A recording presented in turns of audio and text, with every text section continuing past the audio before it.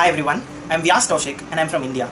I'm a part of a group of 13 exchange students who have come to YZU University as a part of a Indo-Taiwan joint 1+1 year MTech in VLSI design program.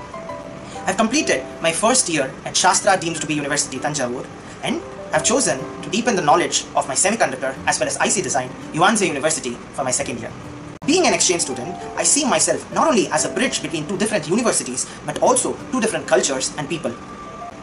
The YZU University labs are filled with state-of-the-art technology, equipment as well as resources, and with the help of this cutting-edge technology, students are able to do higher forms of research. The Global Affairs Office puts a lot of efforts into inclusive community concept by arranging a lot of workshops, fests as well as industrial visits. The GAO also works with the Department of Electrical Engineering, Group A, Group B as well as Group C to arrange industrial visits. In all these journeys, we were accompanied by many of the international students from other countries, and we made very good friends. The Department of Electrical Engineering has three main subdivisions. Group A, which mainly deals with electrical, electronics, control engineering as well as digital technology. Group B, which deals with the important research topics such as telecommunication engineering, high frequency technology as well as artificial intelligence. And Group C deals with semiconductors, green energy as well as opto-electromechanical systems.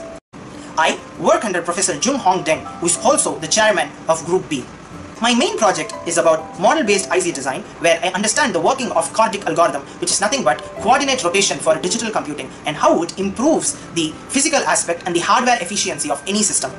I am also working on software-defined radios and how to integrate Cordic algorithm into digital communication. I was able to get an industrial internship at WavePro, which is at Taoyuan County, and now I am working closely with them to develop a radar emulation system. The professor as well as the students are really helpful and will help you to achieve your dreams more quickly. Thank you.